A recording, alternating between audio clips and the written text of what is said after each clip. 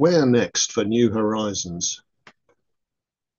So the New Horizons probe was launched in 2006 and took 18 years to traverse the solar system, fly by Pluto, marked in blue there, and then reach the previously unknown object now called Arakoth in 2019. And it's carried on, hurtling away out into the outer part of the solar system. It's the fastest spacecraft we've ever sent in that direction. Having completed its flyby of Pluto, it had fuel left, and that enabled it to make a small course correction to take in Arakoth. And it still has some fuel remaining, so it may be possible to find a new target for it. It's now 60 astronomical units from the Sun. That's twice the distance of Neptune, and heading away rapidly.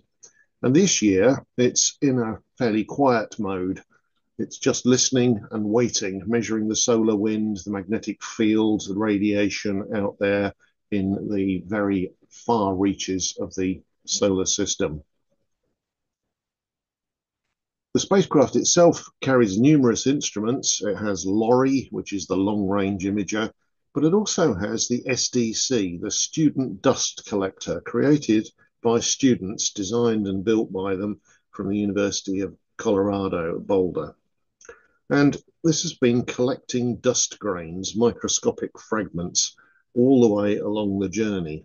And it's produced an interesting result during this post-encounter flyby pair that we've already had. And this has shown us that it's unexpectedly dusty out in the region between 45 and 55 astronomical units. So quite a large 10 astronomical unit wide belt seems to contain more dust than the models had previously envisaged. And you can see the data for the rise in the dust towards the right-hand end there. Quite large error bars, but nevertheless, you can see that the point is going up, whereas the models shown in red and black were that it should drop away. Now, one explanation is that this is dust pushed outwards by solar radiation pressure, the momentum carried by the solar wind and by the sunlight hitting the particles, giving them a push out further away from the sun. But another possibility is that there is actually more ice crystals out there in deep space in general than we had thought. And that perhaps when they get closer in towards the inner part of the solar system, the heat from the sun is destroying them. And we've underestimated it all the way along. A couple of intriguing possibilities. Now, out at a distance of 47.8 astronomical units, this is the position where Kepler's laws of planetary motion tell us that an orbit will take just double the time that Neptune takes to go around the sun. That's 165.5 years. So if you double that up, you get what, 321 years, a 1-to-2 resonance. And that's an interesting position because it's an unstable resonance. It will tend to give you the same gravitational tug every time you pass Neptune. Neptune will be in the same position, and so it will gradually alter your orbit. But up until very recently, it's been believed that this was the outer edge of the Kuiper belt. The number of objects would suddenly drop off a cliff, hence the name the Kuiper Cliff. And so the belt of these KBOs, these Kuiper belt objects, starting round about that 35, 36 astronomical units, builds up at 38 to a reasonable peak and then falls away again. So by the time you get to 50 AU, there's very little. There are one or two peaks shown on the diagram here, and that's interesting because we've been finding new ones. The Subaru telescope, sponsored by the Japanese, but actually placed in Hawaii, has found 239 new trans-Neptunian bodies that orbit beyond Neptune in the solar system. And many of these are actually orbiting well beyond the so-called Kuiper Cliff in the region around 60, 70 astronomical units, maybe even extending as far out as 80. Now, this points to the fact that perhaps the Kuiper belt isn't as constrained as we thought and stretches further away from the sun. But it also might indicate that there's essentially a second belt beyond the one we already know. And this diagram of the number of Kuiper belt objects based on distance kind of shows that there is that peak between about 30 and 60 AU, and then another peak, perhaps smaller one, out around the 80 AU mark.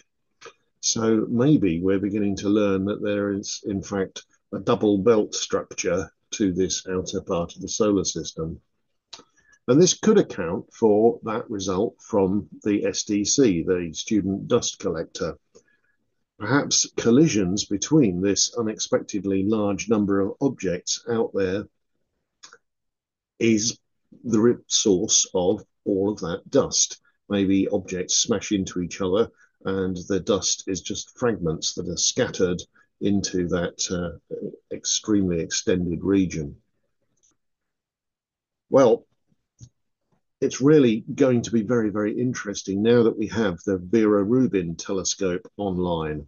This telescope is a 3-mirror design with an 8-meter primary mirror, giving it a very wide field of view, just over 3 degrees across the field. That's much, much wider than other designs can manage. And it's down to the fact that it has those 3 mirrors that allows it to get sharp images all the way to the edge of that 3-degree field. And what it's designed for is a large-scale survey. It's going to create a movie, they say the largest movie ever in astronomy. It's going to take a series of 30-second long images all over the sky, each covering a 3 by 3 degree field, so just under 10 square degrees. And it's going to repeat this many, many times, going back over the same area time and time again. And that will allow a movie to be made of all of these individual areas of the sky. The initial run is supposed to be 10 years, but I think it'll probably run a lot longer than that. And the first runs are already producing data. This is just from night 7, and there have been over 2,000 asteroids in the asteroid belt between Jupiter and Mars that were located. All those little pale blue dots mark the positions of moving objects that were detected between a number of frames that were taken. A number of images revealed all these positions to have changed by enough to suggest that they're orbiting around about that 2.8 astronomical unit distance from the sun in the Mars-Jupiter gap. And it's likely that we're going to find an awful lot more of these. We're probably going to be running into the millions before long in the asteroid belt. But looking further out, it should also be able to pick up Kuiper belt objects. Now, these move so much more slowly. It takes a long time for them to be seen to have moved from one frame to another. So you're going to need to have more than just a few images to do this. And certainly if you want to be able to determine their orbit, it's necessary to study them for a longer period of time. But I think Vera Rubin will produce a huge number of discoveries in the Kuiper belt as well. And it's very, very likely that some of these will lie ahead of the trajectory of the New Horizons probe. And with luck, the remaining fuel will allow us to take a course correction and arrange a close flyby of at least one. Maybe we'll get lucky and it'll be more than one, who knows. But even if we can't get terribly close, we'll still be able to turn the camera back on, the LORRI, the long-range camera, and take images of these objects. And the advantage of doing that, even if it's not a close flyby, is that it gives you a different aspect angle, looking at them from the side rather than from the front. and that can tell us things about how the light is scattering off them. It's not quite as exciting as seeing them up close and personal with a close flyby like we did with Pluto and Charon and Arrokoth. But it also allows us to plan future space missions. Now, that's all well and good, but it's probably going to take 25 years to fly a spacecraft all the way out to any of these very distant objects, even longer if we want to slow down and do anything more than just a very rapid one-off flyby. So thanks very much for listening to that short video about the prospects for new targets for new horizons and how the Vera Rubin telescope is going to help us find some.